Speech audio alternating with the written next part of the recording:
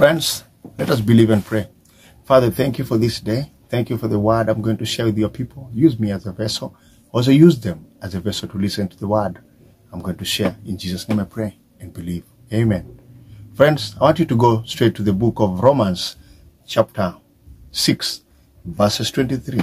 A common verse, a verse that you have come across, but I want to speak it because God has just instructed me to give that word. The Bible says this way, listen. For the wages of death, or wages of sin is death. Again it says,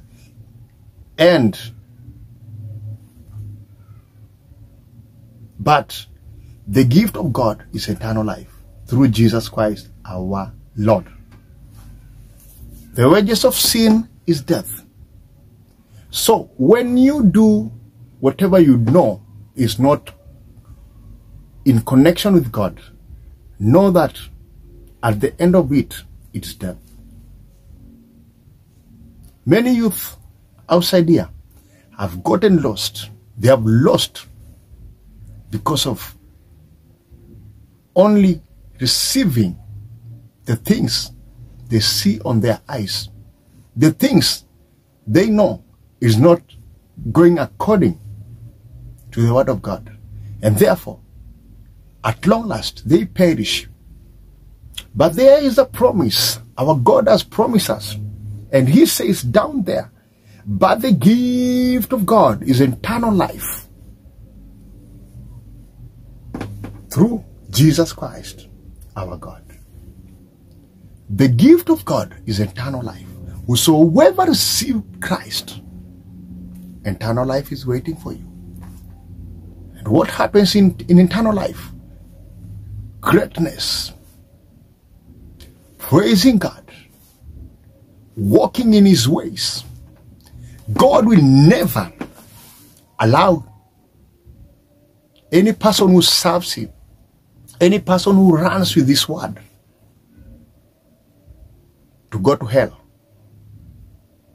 And whosoever wants to go to hell, wait for the fire. There is a fire which will never stop. The fire will keep on burning. It will keep on burning because that is not the fire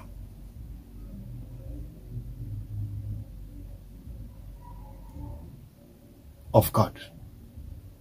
The fire of the devil, it will make you burn as you wait for hell.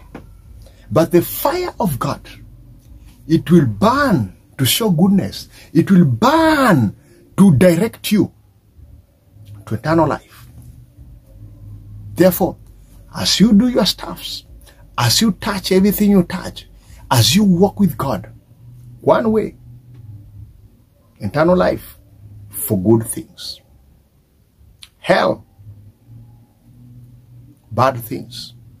My friend, I need you to walk in reality. I need you to know God more. I need you to dig deeper in the things of God and stand with God. Let people never disappoint you because it is him alone. Father, thank you for this moment. As I'm praying for your people, Lord, touch them, use them, walk with them in Jesus' name. I thank you, Jehovah, because you have done it. In Jesus' name I pray. Amen.